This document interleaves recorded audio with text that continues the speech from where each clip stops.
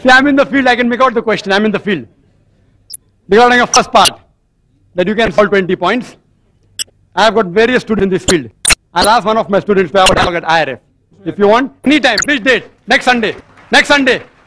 Not me, my student. Next Sunday. I can answer to anybody.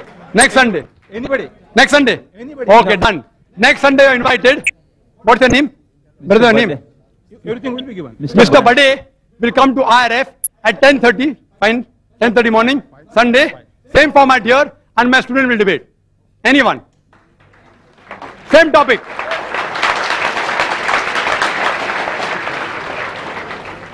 His question, that God has provided air, right, water, everything easily available. So why go for things which are uneasily available and costly? Very good question. That you have to point out to Mr. Zaveri. He is telling that vegetables should be transported to Arctic Circle. Vegetables should be transported to deserts. Tell him, I didn't say that. I am saying if vegetable is available, have vegetable. If animal is available, have the lawful animal.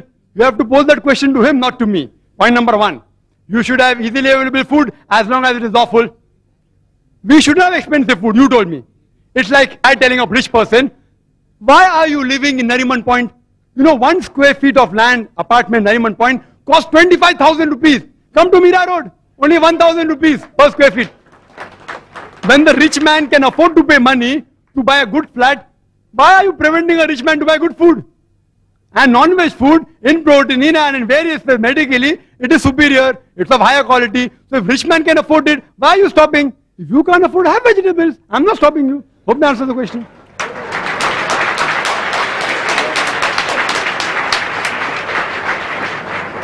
Thank you for your enthusiasm. We'll not allow that question. Mr. Zaveri said he would like to, he's exhausted and we respect his views. He would like to leave, so we'll not allow that question, but we'll allow 2 people here who are to ask questions after Mr. Zaverian leave, because I've promised them. Just no. Yes, Mr. Dhanraj Sarlecha would propose a vote of thanks, after which those who would like to leave may leave, those who would like to hear those 2 questions and 2 answers may sit. Excuse me, one question from the ladies' side. It's not working. Hello? The meeting would be formally closed. Only 2 questions after the meeting would be allowed. Hello? Excuse me, this is one last question from the ladies. This is for Dr. Zakir. No, we'll allow the, no, after this just 2 people and 1 from the ladies, no one else would be, 1, 2, 3, 4 questions. Yeah. Yeah. Hello? Excuse me, Mr. Tavedi is saying I should be strict. Now the thing is that I am being compassionate. I give chance to 2 people here. Now everyone is demanding of what we'll allow? Vote of thanks right away. Then 4 questions, 2 here, 1 there, 1 there. Then close. That's final. Yes, Mr. Dhanraj Salecha to propose a vote of thanks. Chief guest Sri Y.P. Trivedi, learned speakers of dialogue, distinguished guests, brothers and sisters. It's really my pleasant duty to offer vote of thanks on behalf of all the 3 organizations on whose behalf I thank Sri Y.P. Trivedi to spare his valuable time and grace this occasion as chief guest. I am really thankful to both the speakers for their most interesting and informative discussion, and above all, I thank you all the participants for participating in the debate. Thank you.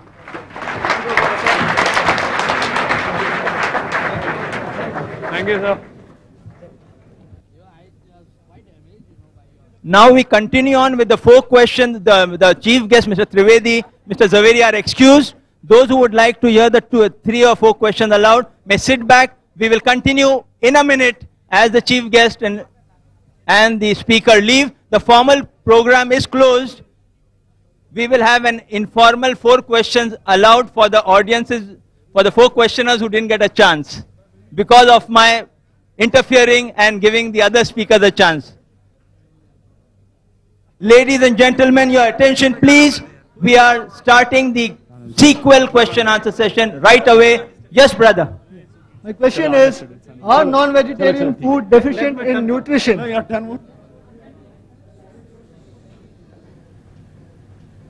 The brother asked a very good question. That are non-vegetarian food deficient in any nutrient? Yes, they are. It would be wrong on my part to say no. I'm not a fanatic non-vegetarian. It's deficient in carbohydrate, vitamin C, But this is easily available in vegetables. Non-veg, we have vegetables. And fruits, they are rich in vitamin C. We can have fruits. But as a normal comparison, in nutritive value, if you analyze the non-veg food, as I mentioned earlier, it contains first-class proteins, high quality, and complete protein. Contains essential fatty acids, even iron. And one of the good foods is egg, which the speaker spoke so much against egg. The egg contains about 6 grams of protein, one large egg. The half of it is in the egg white, and the egg white is known as an ideal protein. Ideal protein is the protein by which other proteins are judged. It contains all the essential amino acids in the right quantity. Egg also contains riboflavin, iron, folate, vitamin B12, vitamin D, vitamin E. One of the few only foods which contain vitamin D is egg. Egg is given to people who are sick and are convalescing, who are improving from sickness. You know why? It's easily digested, contains all the requirement. Spoke so much about egg, it has little negative factors also. It's also called a nutrient-dense food because it contains all the essential nutrients in the right quantity without excess of any one particular substance and contains less calorie. Contains 70 calories only, one large egg. But there are many foods which contain essential amino acids which are not there in the veg food. In the veg food, what we have to do, if we require all the nutrients, a person can be a veg and get the nutrients. How? By selecting the particular diet, by selecting the vegetable he's eating. If this vegetable is deficient in one amino acid, have the other vegetable which has it. So if he selectively chooses in the correct balance and monitors it, then he'll be healthy.